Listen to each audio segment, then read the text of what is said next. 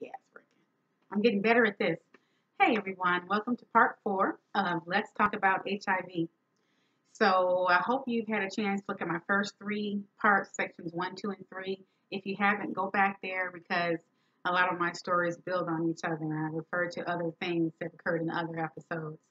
So for those of you who have not looked at the other 3, I'll give you a brief summary. I used to be an STD counselor for years when I worked and lived in California. STD counseling was one of my part-time positions to earn extra money.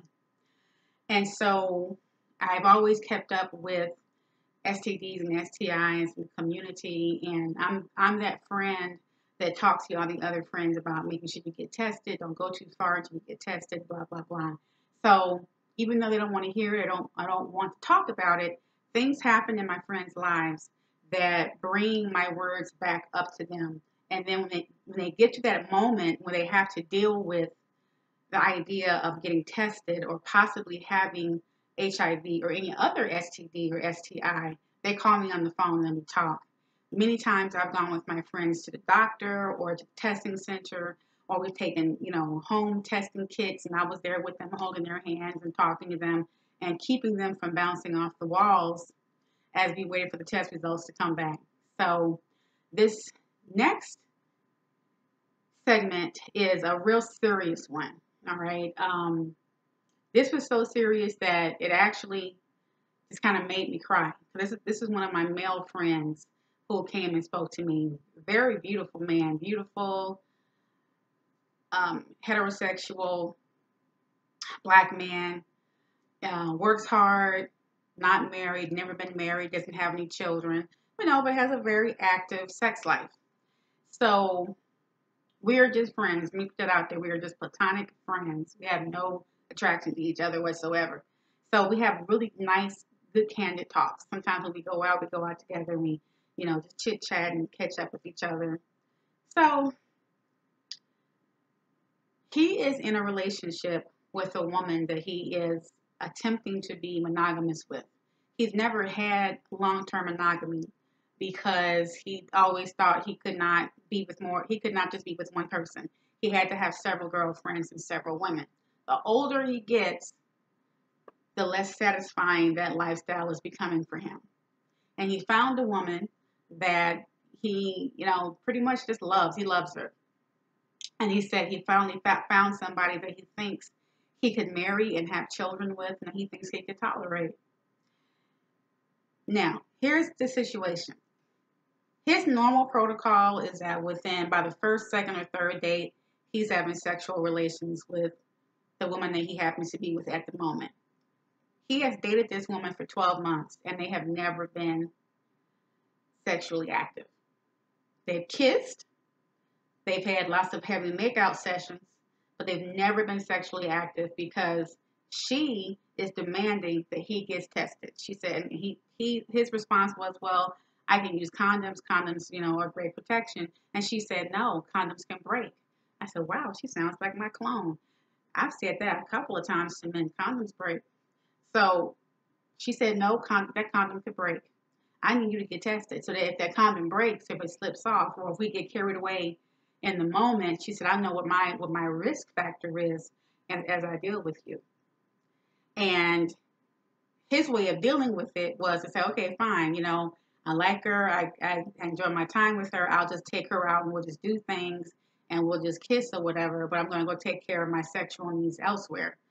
She finally pushed the issue and she confronted him and said, are you having sex with other people? If you are, I'm out of here. Because these are her words. Again, I'm summarizing a summary. Her words were, she said, I'm celibate and I'm waiting for you to do what you need to do so we can take this relationship to the next level. She said, I've been dating you exclusively for a year. And other men come up to me, what's going on? What's going on here? Are you having sex with other people? He had this big blow up. He admitted to her that he was. All of this stuff. They were going back and forth for a couple of weeks, and they finally had a deep, deep talk about what was going on and why he didn't want to get tested and why he was having sex with other people, all of this stuff.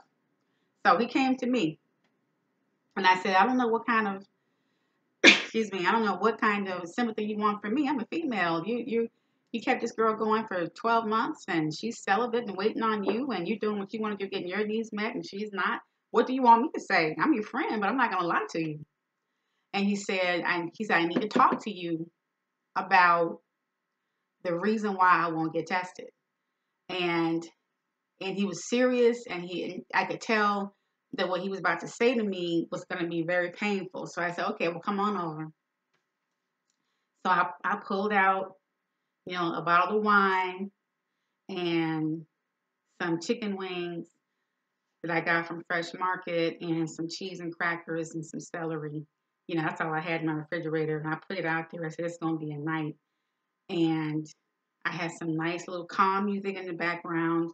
And, I just said, let me just, I prayed and just made sure the atmosphere was real warm. And I said, okay, something's going on here. This is about to be serious. So I got my spirit together because you can just tell when something's going to be painful. Sometimes you can't take it. Sometimes you just don't want to hear it. You don't want to know. It's like, come on, I'm having a good life. I don't want to know about your pain. But when you have really good friends, you got to be there for them. So he came over and he just kind of sat looking at me and I just prepared for the worst. And he said, his first words after just 5 minutes of looking at me and sighing and looking out into space, and sipping on wine, he said, Kenya, he said, I was raped on 3 separate occasions by women. And I didn't know how to process that. Now I know it's possible for me to be raped. I know that. I know that theoretically. I know that.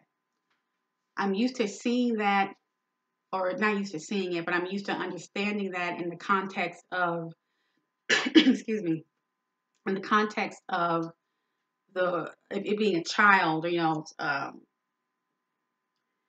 statutory rape, like teenagers who have sex with their children, or children who are like sexually molested by babysitters.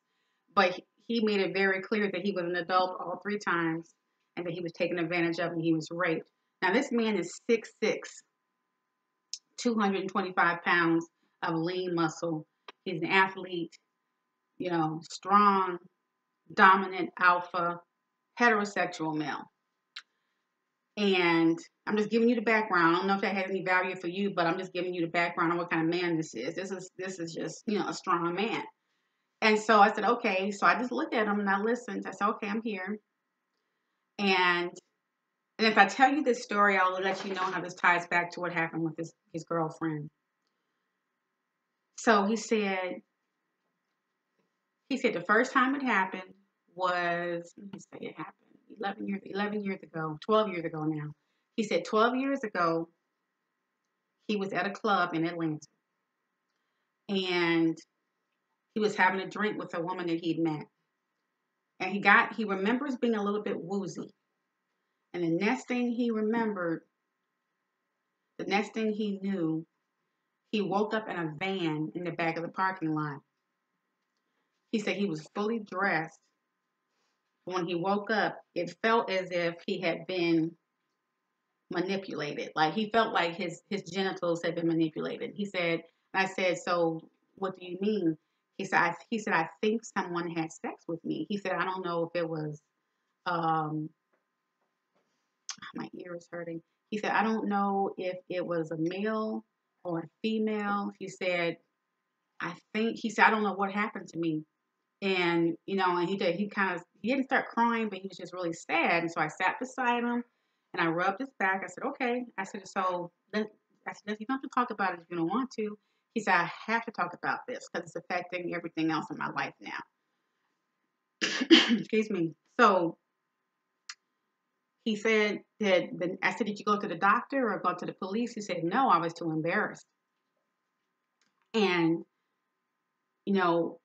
I said, do you think you were raped anally? And he said he felt his derriere, his rear, and he didn't feel as if anything had penetrated him from the back. He felt like his genitals had been manipulated. He felt like he said men can tell when they've ejaculated and when they've had sex, and he felt like there's something had happened there. But he never found women. Please go sit down. My dog's sitting right next to me, breathing hard. And he said he felt as if he something had happened. And he looked around. He got out the van. I said, did you see anything?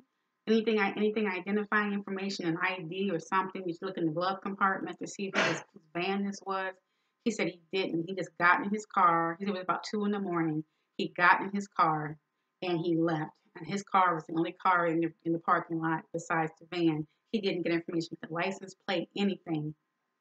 He didn't go back to find out who he had been with. He didn't go ask for cameras to see if they could see who he was with or what had happened. It just happened. That was the first thing that happened. He never got tested after that. He said he would just put it out of his mind. Then it happened again, which is highly unusual. So now, I'm going to go, this is probably going to be a 2-part video.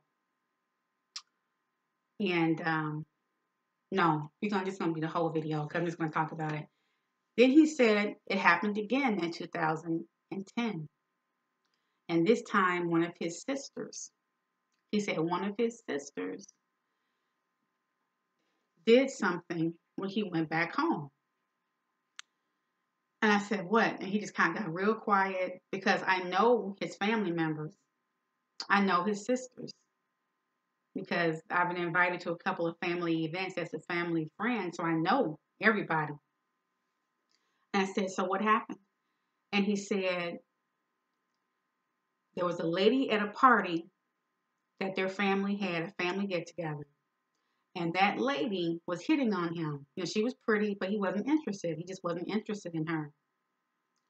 He said she was African and didn't have, a green card. She wasn't legal, but she was just there working and was always trying to get with him. And he felt as if that she just wanted to be with him because she wanted somebody to get married to and have a green card. And he didn't want to be a part of that. He said he woke up. He said he was a little bit drunk and a little bit woozy. And he felt like something. What did he say? He said he felt like he can't remember if he was just very drunk or maybe he was drugged. But at one point he went to one of the guest bedrooms of his mom's house while everybody was still in the front and outside, having a party. And that when he woke up, there was a lady on top of him. He was naked from the waist down. She was naked and she was on top of him, having sex with him. And he woke up as he ejaculated. And it was very painful for him to tell me this, and it was painful for me to hear this. And I'm like, wow. And so he said he looked at her, he threw her off of him and said, what are you doing? He said his sister was peeping. One of his adult sisters, he's an adult too, everybody's an adult. One of his adult sisters was looking around the door as this was happening. And that his adult sister, later on, as all the information came out, his sister had helped this lady get access to him while he was asleep. So pretty much she set this up. So his sister helped him get raped. I said, which one? Yes, he has 3. Now I'm angry. Like I'm ready to put fists on some people. Oh, I'm ready to stomp some women down. And he said, I don't want you to know which one because you would never believe it. So I just started naming out names. Which one? Let's go right now. He said, Kenya, this happened in 2010. I said, and you had me at your house with these people? I said, I don't tolerate sexual predators. I don't care how long ago it happened, who they are, how old they were. There is no level of forgiveness. I'm not Jesus. You can't come back from certain things with me. I said it like that. He said, I'm never going to tell you because you probably would stomp her. I said, I sure would stomp her. I would stomp her. Oh, so I'm just sad at this point now. I'm crying. He's crying. And he never got tested. I said, do you know if she's pregnant? Do you know if anybody's pregnant with a baby from you? Because as far as he knows, he has no babies. He said, I just don't know. He said, I could have possibly 2 babies out there. And I said, so what's the relationship now between you and this sister? Because I can't tell which one it is because you treat all of them equally. He said, he said, I've forgiven her. And she explained that she was just trying to hook me up with somebody and thought it would be a good couple. I said, that doesn't make any sense. You don't hook somebody up by helping them get raped. What? That makes no sense. So I'm looking at him like, okay, this is deep. Then he says it happened the third time. Now I'm looking at him like, what in the world? What are the odds of it happening one time, but then twice is a lot, and it's a family member, and now it happened the third time? I'll deal with that issue later. And I said, okay, babe. I'm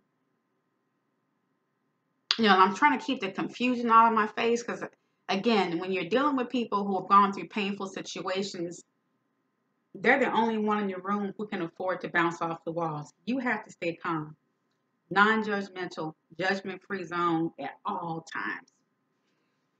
I said, okay, what happened the third time?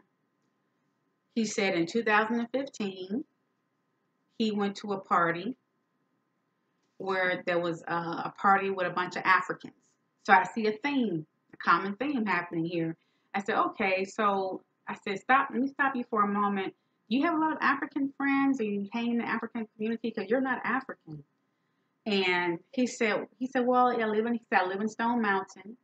And he said, there's lots of Africans there. And he said, African women just love me. And, he does have a certain look. He's very tall. He's dark. He's a very, very strong ethnic feature. He's a very handsome man, beautiful white teeth. He's stable, has his own home, no children that we apparently know about. He's just like the perfect catch. And there are lots of African women here in Georgia who are not citizens. They're here working and stuff, but they're not citizens. And, they're very eager to practice hypergamy, and they're very eager to get married, and they'll marry whoever will marry them. Okay, so I said, how many Africans were at the party? And he said, it was a party. It was one of my Facebook friends, and she had a party, and there was lots of African women, and they were all flirting with me. And he said, it was one lady in particular who was there, and he said he later learned it was her house, and she and her sisters were really trying to encourage him, like to date her. And he said he told her very clearly, I am not interested in dating anybody who is not already a citizen of the United States because I don't want to deal with green card issues or any of that stuff. Excuse me. And she seemed to be okay with it. She also had a couple of brothers there at the party. And I said, did anything seem dark or strange about your environment? He said no. He said it just looked like a house party with people who are educated. Some of them were doctors, some were nurses, some were teachers. Everybody there had a job and seemed well put together, very classy. They spoke several languages. Everybody had their acts together.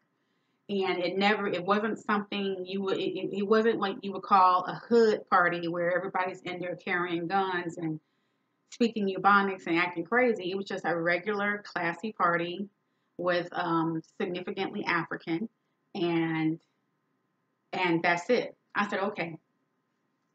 He said that at one point the woman said to him, you're drinking a Heineken? Let me take that Heineken from you and get you something stronger. And he said, oh, okay. And she brought him a glass of alcohol that was kind of strong drink. And he took a sip and he said, oh, I don't like that. I want my Heineken. She said, okay. She brought him back the Heineken. Another Heineken. He began drinking the Heineken, and he said after about 2 or 3 sips, he said, man, this is strong. This is a strong Heineken. And I don't know what's going on. He said, what's going on with this Heineken? And all he remembers is being led down the hallway to a back room, and he doesn't remember anything else. He woke up. All of his clothes were off. She was in bed beside him. All of her clothes were off. And all of a sudden, what woke him up was her sister and her brother burst through the door saying, what kind of man are you? What kind of man are you? This is the next day, mind you. This is like 10 o'clock in the morning the next day. What kind of man are you? What kind of man are you? You taking advantage of our sister. You must now marry her. Woo! If this had been my brother, I would be in prison. I would be in prison, people. I would be in prison. What kind of predatory nonsense is this? So, as he's talking, at this point, my friend is crying. And I'm trying hard to keep my composure because I just want to jump in the car and go get a baseball bat and start doing some things to people. I don't feel good at this point. Like I feel sick to my stomach listening to this. And I said, okay, okay. So this person did this to you? I believed him. I totally believed him. He was crying. He said, Kenya, I felt so ashamed. I felt so embarrassed. I was confused. I felt a little bit groggy. They threatened to call the police. They threatened to blackmail me. They threatened all kind of stuff. They said, you must marry our sister. You have defiled her, and now you must marry her. It's the right thing to do. Our sister could be pregnant, and you've done this to our sister. I said, what was the lady doing while they were saying all these ridiculous things? He said, she was just lying there looking at me. I said, are you sure you had sex? Are you sure they didn't just plant you and just take your clothes off? He said, oh no. He said, I saw the sheets. He said there was semen all over the sheets. And he said there was her bodily fluids were around his genital area. He said, again, men can tell when they've ejaculated. He said there were some areas down there which were very, very tender and very painful. And he said, I'm going to get kind of graphic, you all, so I'm sorry. I'm not trying to. I'm trying to give you a complete picture of what happened to him. He said she may have been really tight because he was kind of pained down there in his genital area. And I said, so now, I'm just sitting there and I'm just listening, and I'm just listening, trying to maintain my composure because I feel so bad for my friend. So I just let him sit. I gave him a glass of wine. Then I said, you know what? Why don't you pour your own wine? I don't want you thinking I'm doing anything. Because after hearing that, I'm like, oh my God. And he just looked at me like, can you really?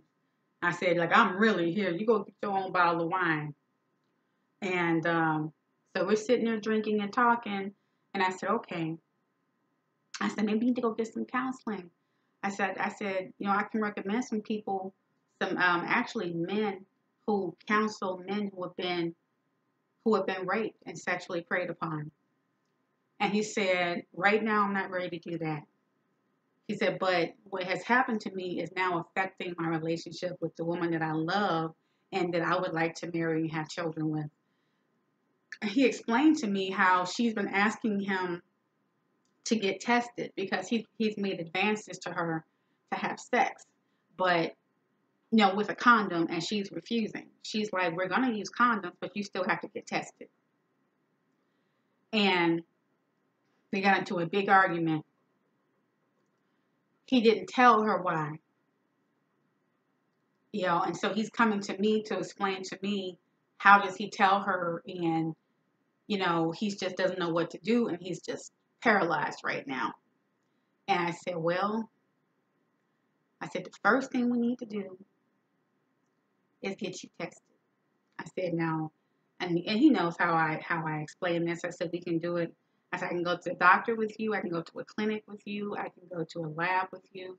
We can go get a test from Walgreens. It costs about $40 at Walgreens. We can take a home swab test. We can do all of that now. And he asked me, wouldn't he know? I said, not necessarily. I said, the HIV virus can be dormant in your body for years. Most people begin to see symptoms of the virus 7, 10, or 12 years. Seems to be that excuse me, the range when you start to see symptoms of undiagnosed, untreated HIV. And he said, well, I'm strong. I said, yeah, there are people who have stronger immune systems than you, and that might play a role in you not seeing symptoms. However, in most people, the virus shows up in blood tests or in a swab test 3 months after exposure. In rare cases, 6 months. and in even extremely rare cases, 1 year. So based on what you've told me, more than enough time has passed for you to get tested. And if you have the HIV virus from those 3 incidents or from any other incident, then it would show up. I said, secondly, after we do that, we're going to assume it's going to be a good result. I'm not going to expect anything bad. I said, you have to explain this to her. Explain her your concern, because right now there's all kind of things going through her mind, and she cares about you, and she's been celibate all this time waiting on you. That's not somebody who's invested empty time. That's somebody who has, she's thinking, she's feeling you, and you just got to have this honest conversation. Like, got to do this. 2018 is about acceptance and options. Acceptance and options, whatever those options are. You can't go through life in denial anymore about anything. And he said, I am just so terrified of that test. I said, I am too. I said, I take that test too, and I am always terrified to take that test. I don't care what anybody says. Like, thank God there's medication out there for people who are positive, but that's not a life you want to be in. And, it changes things, but you can still have a life if it is positive. And yes, you're going to have to reevaluate some things and think about life differently and how you interact with women differently if it is a positive result. But there's still a great majority of chances it's a negative result. I said, especially since when HIV is transmitted between couples, there's a higher degree of the degree or percentage that the virus can be passed from a man to a woman rather than a woman to a man because of how women are built. We're receptacles. So, we just sat there. Talking. And we set a date. He said he wants to get his mind right. I said, whenever you want to do it. I said, we don't have to do it at all. I said, but at some point, you got to have this conversation with your woman and explain to her and give her a chance to be there for you. Okay? Give her a chance to be there for you. And she's right. You definitely should not be trying to have sex with her if you have any doubt about what your status is, which you do. And condoms are not enough. I don't care what anybody says, because condoms break. They slip off. And then as couples become more comfortable with each other, they stop using them. It just happens. One day the man says, oh, I don't want to put it on. Let me just do this. It happens all the time. And so she's being very wise, and you're not. Okay? And I also told him, I said, until you tell me which one of your sisters did that to you, I'm treating all of them like they're pedophiles, because that's unacceptable. Okay? And so we talked, a couple of hours passed, and I delicately broached the subject of what kind of lifestyle he may be leading, that on 3 separate occasions he has come in contact with women who thought it was okay to do this. Like, so we talked about that. He met a woman at a club who drugged him, and he met a woman through his sister at his mom's house who drugged him, and then another one at a party. And that's a very wide range of a coincidence. So there's something about the kind of people he's coming in contact with. And there's just something about it. And I don't like to make generalizations, and I don't like to cast aspersions and stereotypes against demographics and people, but all 3 of the women were Black and 2 of them were African, and they were of a certain income level, like working class, lower middle class, and they were very attractive, and they were predatory. And I'm trying to understand that. Like, I'm trying to understand, because I don't move in those circles, right? Number one, I don't even drink like that, but I've always been the kind of person that if I'm uncomfortable, I leave. There have been many times I've gone to parties or events with people, and I could kind of give a feel. Someone said I was an empath. They said, you're an empath. Can you feel too much? But I can. I can sit somewhere and I can pick up on vibes within 3 seconds. I can tell if this person really hates my guts. I can tell if this person is jealous. I can tell if that person is slimy. I can just look and observe, and like these feelings come to me and hit me in my heart. And in my spirit, either I feel dragged down or I feel lifted up. And if I don't like how I feel, I don't care who I came with. I'll feign a headache and say I have to go. I'll catch Uber. I'll see you later. You want to come with me? I gotta go. If I go out to a club, which I rarely go to now, and I'm in a room, and I'm, in a room full of people, everybody's dancing and men against the wall, drinking and looking crazy. If I don't like that vibe, I'm out.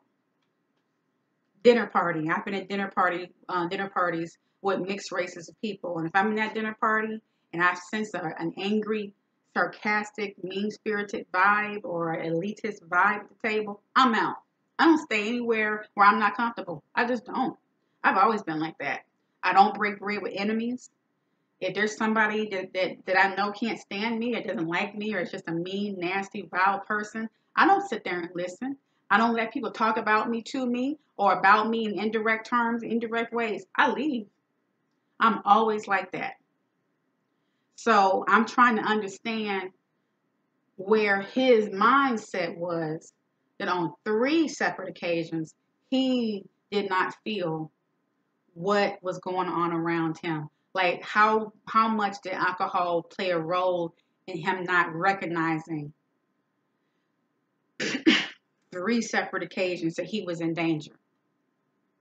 And I was trying to figure out how to approach that subject delicately without appearing to sound as if I were blaming the victim. Because I said about women, what were you wearing? What were you doing? How come you didn't know? And it's not that. I don't want to go there with that. Because the bottom line is people who are sexual predators deserve all of that blame all by themselves. All by themselves.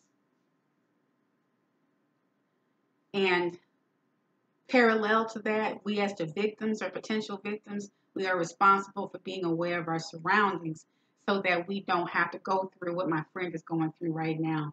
But I tell you, I feel like beating up some people. I'm a loyal friend. You hurt my friend, I'm going to tell y'all a story one day of how one of my friends from years ago were raped and how I got revenge for her. I'll tell you about that one day. That's another video. But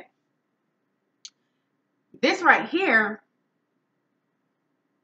is a situation where he has been exposed to at least 3 different women that he knows of. Like he doesn't even know if there were more women involved because he was passed out. He just knows of these 3. It could be anything. And now he has to get tested.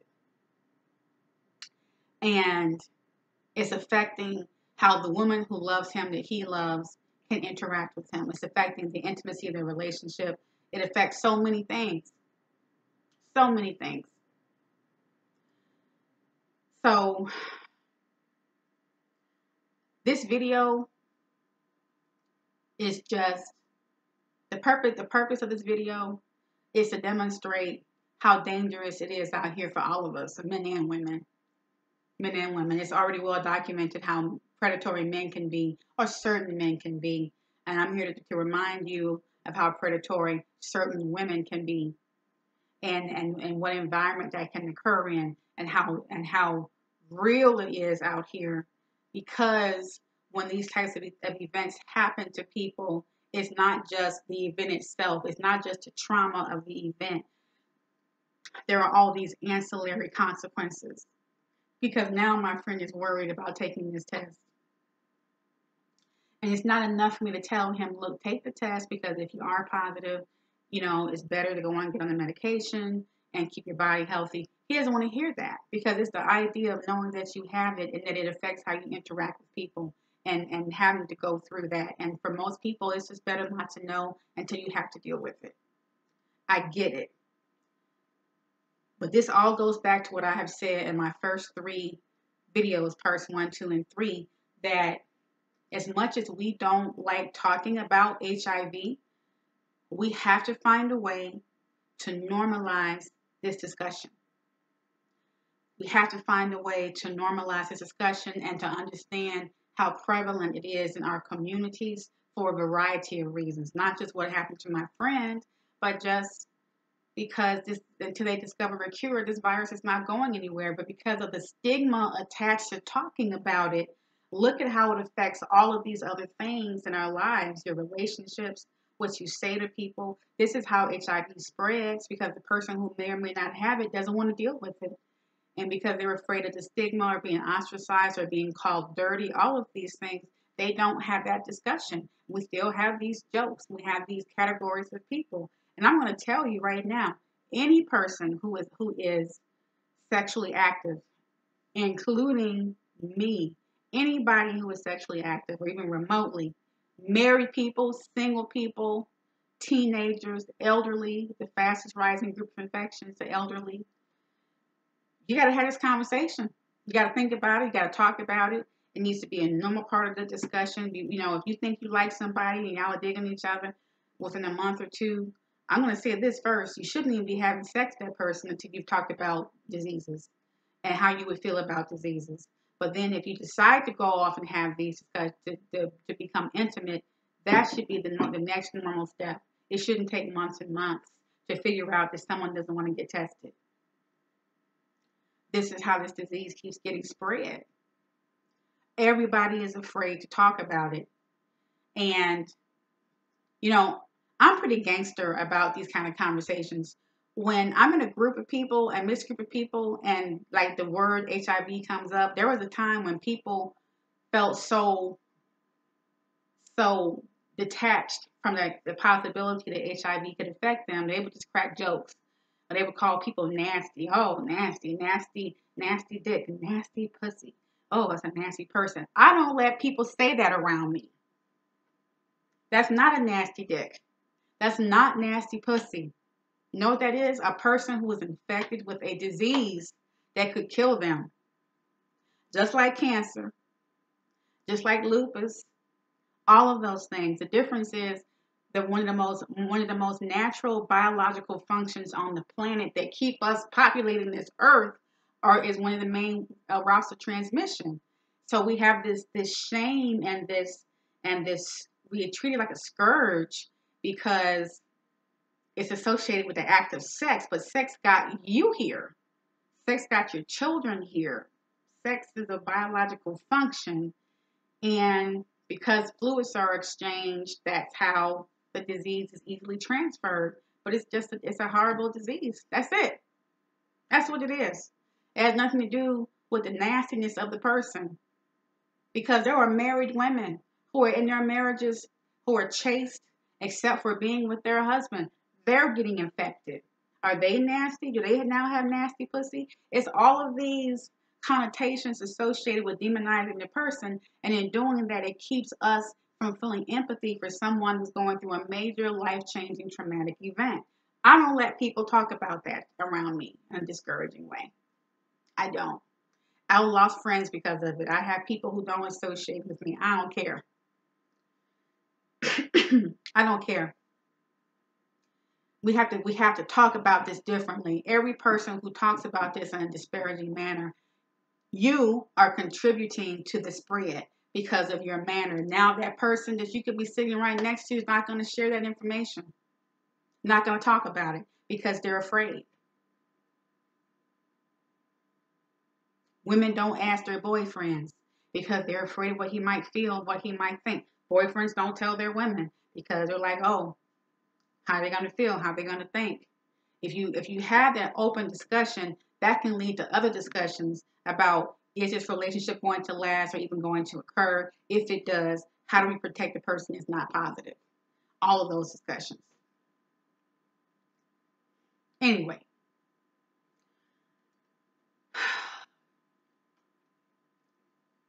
I think, especially in the Black community, I think we need to have better discussions. We need to frame the discussion of HIV in a different way so people can start being honest about themselves and what their activities they're engaging in. You're just gonna have to. I have to deal with it because I have 2 family members that are HIV positive. And I tell you, I didn't want to deal with it. I didn't want to think about it. I wanted to keep it far, far away. But I wasn't helpful to them by not being there for them. and letting them talk about it. So we talk about their T cell count and how they're feeling, and if you have a cold, if you have the flu, what's going on with this. We talk about those things, and in that it becomes a normal part of conversation. It's not so stigmatized, it's not so fearful, and I can provide support to that family member. It also reminds me to stay on top of my game.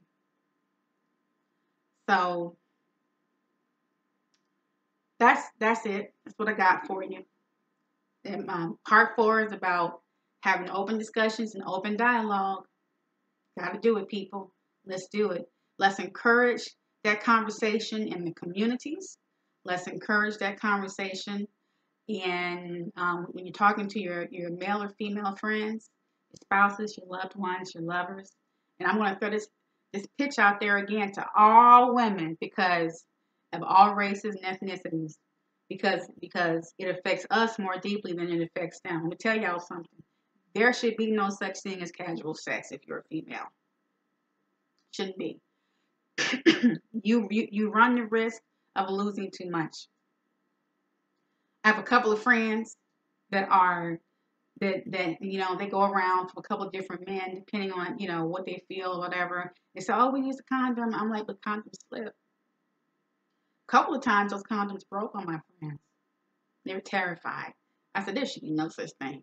It's too easy for us to get it compared to them. There should be no such thing."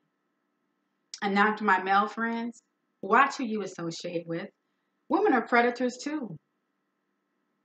We are. We can be predators too for all kind of reasons. Marriage, babies, citizenship, just rank file, just rank behaviors from women that just have the same predatory nature as the common pedophile down the street.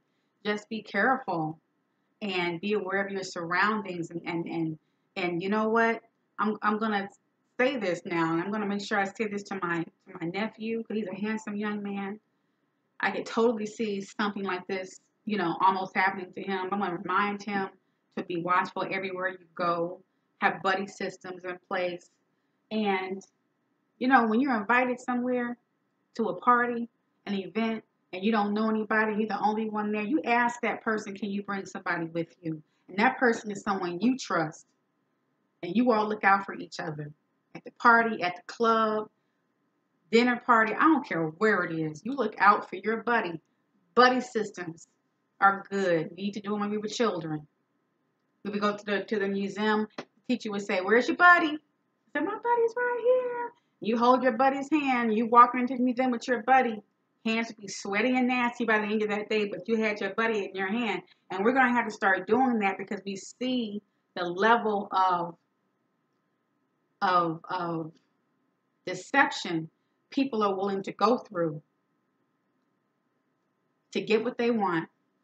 So that's all I have. I'm going to shut this down now. It's just a longer video, but it was necessary.